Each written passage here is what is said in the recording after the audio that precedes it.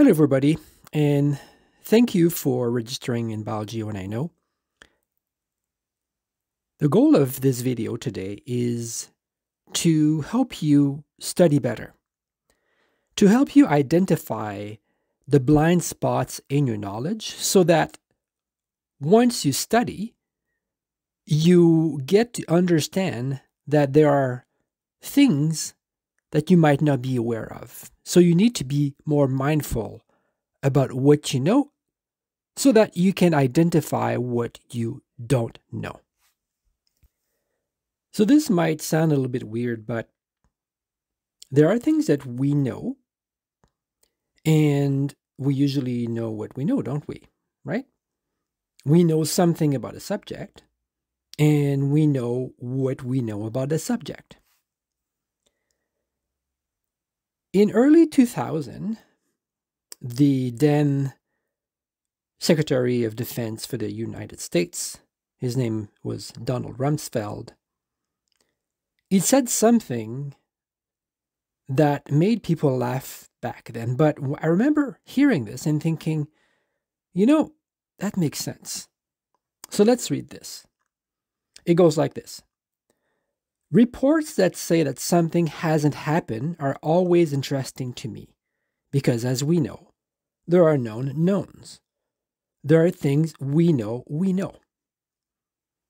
We also know there are known unknowns. That is to say, we know there are some things we do not know. But there are also unknown unknowns. The ones we don't know, we don't know. So it might be really obvious that, yeah, there are things that I know, and I'm aware of what I know, and I'm also aware of what I don't know, right? So when we're studying something, we are normally looking for things that we don't know and to learn that so that we know more about the subject. The difficult part here is not to identify what we know and not to identify what we know we don't know, but to discover what we don't know about something that we don't know. So basically the unknown unknowns. And identifying those unknown unknowns is key to having great marks in a course, if that's important to you, obviously. So in the next few slides, we're going to explore a mechanism, explore some kind of a system that will allow you to discover the things that you don't know, but you're not aware that you don't know. So first, let's start with a question. So I'm going to give you an hypothetical situation. So let's say that you have an exam and you studied for that exam. For that exam, you did, the exercises, the readings, you watched the videos. You did everything that you think you needed to do. And you write the exam, and then you get the exam back, and then you get, let's say, 75%, right? So it's not a bad mark, but maybe you wanted to have more than that. Maybe you're totally satisfied. Maybe you're surprised that you got 75%. It doesn't really matter. But if you want to understand where the 25% is missing, what's missing there, and how to get, higher than 75% if you are interested, then this video is for you. So in this next slide here, I'm going to show you something. So you see, this slide is all about consistency in behavior. So let me explain that. So let's go back to our first exam, right? So first exam, we got 75%. Now I can tell you without, right at the beginning of the semester, without you even writing the second and the third exam, I am pretty sure that the next two exams, the marks you're going to get are very close to 75%. Let's say give and take 5%. It could basically vary between 70 to 80% for exam number 2 and exam number 3. That doesn't mean there's no exceptions. Yes, it's possible you have a very, very high mark. It's possible you have a low mark as well. But after more than 20 years of teaching, I've noticed that for the most part, the mark you'll get at exam number 1 will be very consistent throughout the semester. So basically, exam number 2, you're going to get a mark close to 75. Exam number 3, same thing. So what we need to understand is, why is it like this? What's the reason why it's like that? And most importantly is, can I change this? Is there something I can do to change this? So now let's address the first question. Why is it this way? The reason why it's like this is that if you had a mark of 75% for your first exam, and then you get basically a mark that's very similar for exam number 2, is that you probably use the same method of studying for exam number 2. Basically, you repeated the same pattern, something that you've done for exam number 1. And the instructor is the same, very likely, and the style of exam is basically the same. So that is not really a variable. The variable is what you can do. But since you didn't change anything, maybe because you're satisfied with your mark, it's possible, or you're not exactly sure what to do, then your mark for exam number 2 is going to be the same, 75 plus or minus something.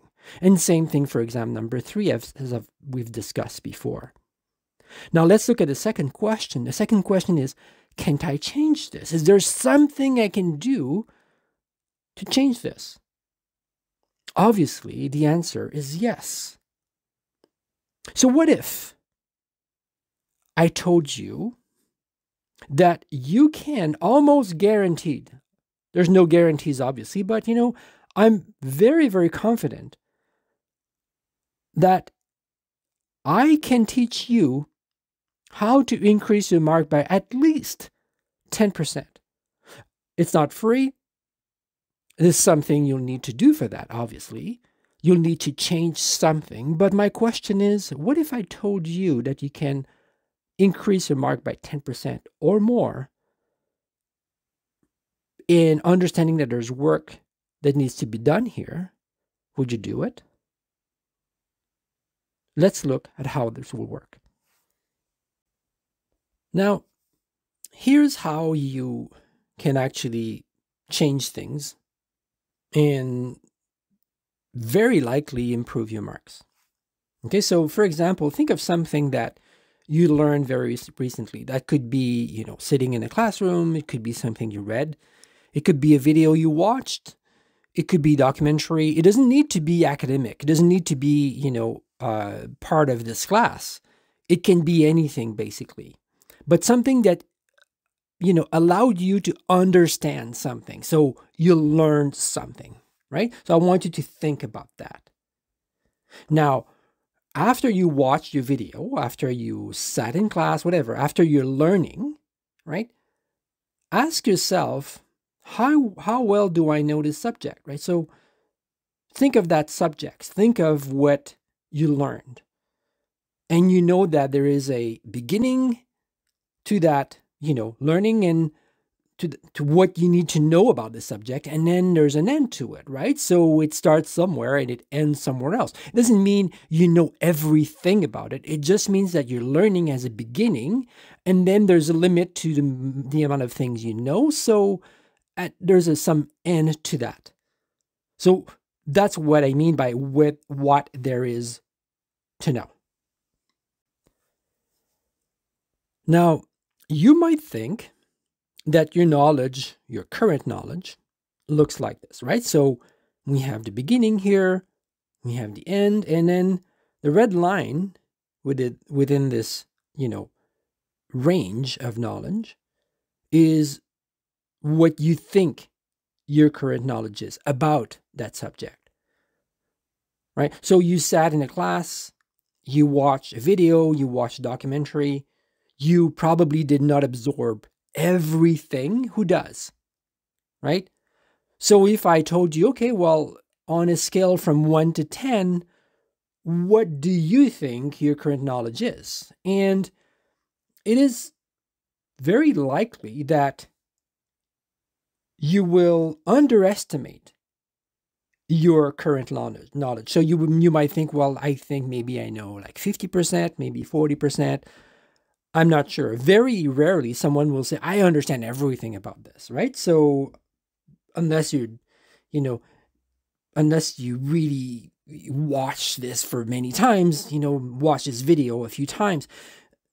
If it's the first time and you're new to this subject, then very likely you won't think you know everything. Now, in fact, your perception is probably lower than what the reality is. The reality is that you probably know more than you think. I'm very confident that you don't know everything. I'm very confident that your perception is lower than what you know in reality.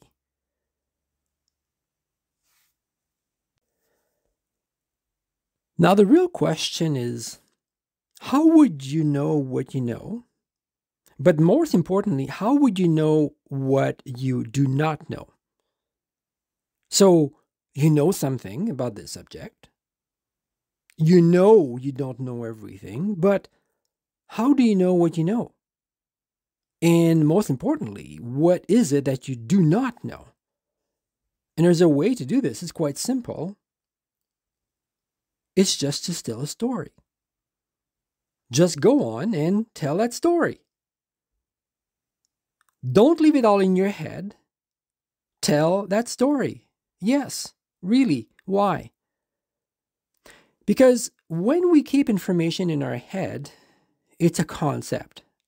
It's stored somewhere in our brain, in our neurons, and we have a memory. And that memory can fade.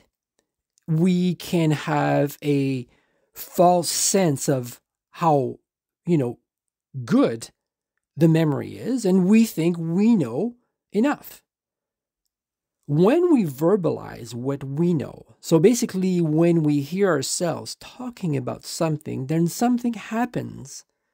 We realize, we become aware of what we know. If it's still in your brain, you might not be aware of what you know. You might not be aware. You're certainly not aware of what you don't know. However, when you do tell that story,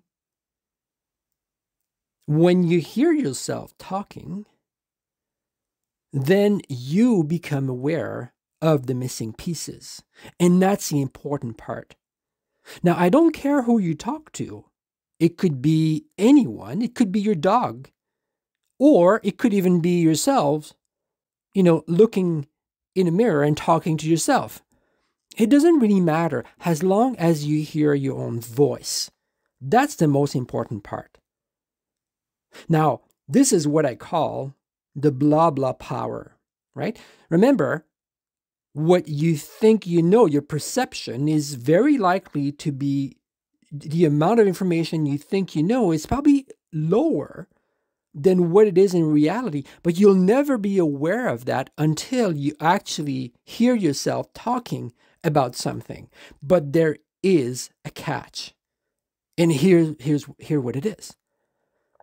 When you are expressing yourself, when you're speaking, you're hearing yourself giving an explanation, at some point, you will hit a point where you're not sure anymore, and it will probably go like this. You'll say, oh, well, this I'm not sure, but I know this and this and this, but this next thing, I'm not sure if I know that actually.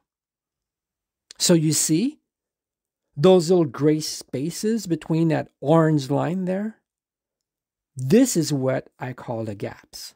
You need to mind those gaps.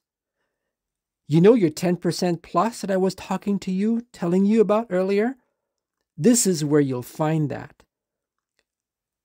If you keep only, and if you only stick to what you know, then your mark is going to remain the same. However, if you mind those gaps, and if you make sure you fill those gaps with current knowledge, to enrich what you already know, then I can guarantee that your marks are going to get higher.